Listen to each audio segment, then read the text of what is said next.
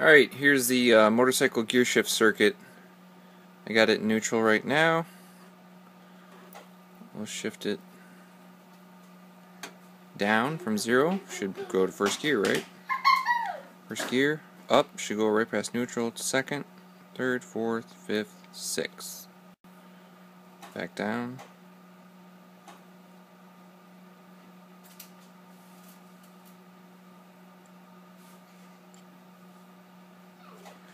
And then if you're downshifting and the neutral light comes on, let's just say it happens from gear 3, goes right to 0, and then if you upshift from neutral, goes to 2, 3, let's say you're in neutral and it downshifts out of neutral, it'd be first, works, and then let's say you're in 5th gear and shut your bike off, and you come back, turn it on, self-check, and it shows you gear 5 again. That's an EEPROM function. I suppose you could always mess that up manually if you had the bike off and you shifted, but you can always get it back where it needs to go just by downshifting all the way. You can downshift, shift all the way to first, upshift to neutral, second, third, fourth, fifth, sixth. That's it.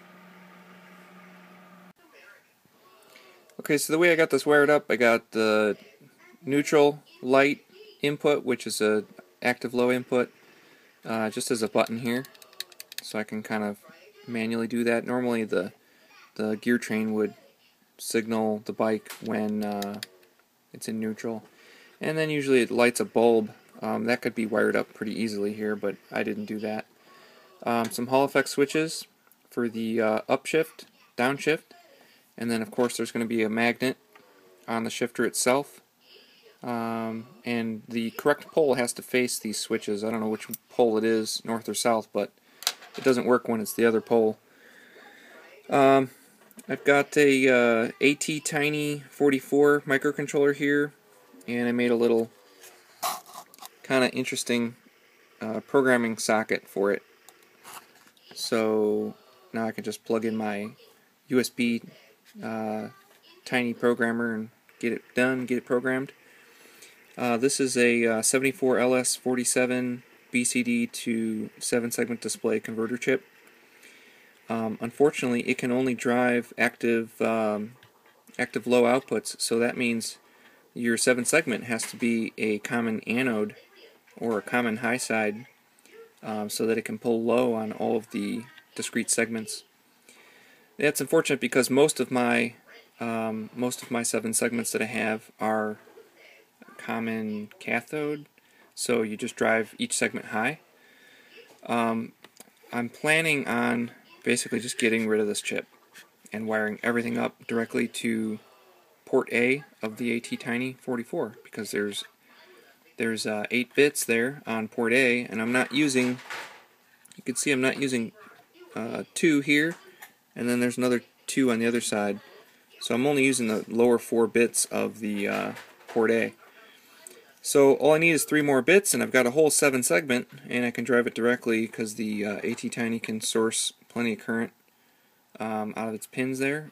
Certainly enough for a 7-segment. So, okay, here's the new circuit. We've got basically the ATtiny44A driving the 7-segment display directly. It's a common cathode 7-segment, and we got the same neutral, upshift, downshift inputs.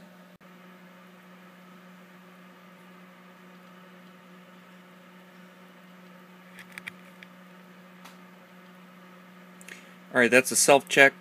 Still does 0 through 9 and then 0 again, but in this case, since we're driving the 7-segment display directly, we don't have to say 0 for neutral. We can say N for neutral, which is pretty sweet. So let's go up through the gears here. 2, 3, 4, 5, and 6.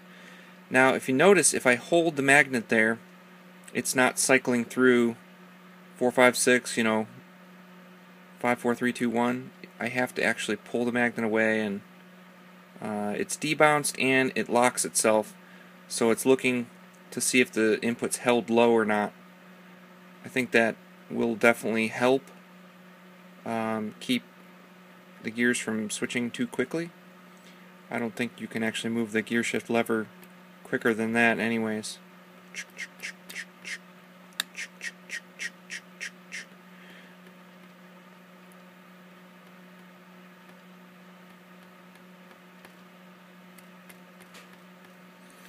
And then as you're shifting, if you basically enter neutral, it'll go right to neutral. Or if the neutral switch turns on, so essentially if you get it in neutral and you're shifting, the switch comes on. I don't know if that's actually practical, or if we need to make it so that the if the neutral line ever goes low, it goes right into neutral. Because you can't just be in a gear and press this and it go into neutral. So I'm not sure if there's a weird state where as you're shifting you can kind of you actually won't maybe register a Hall effect because you didn't pull the gear shift lever all the way up to get it into neutral. So you just kind of pop it from the center up a little bit and maybe it doesn't register, but the neutral light does come on. So I guess that's a question.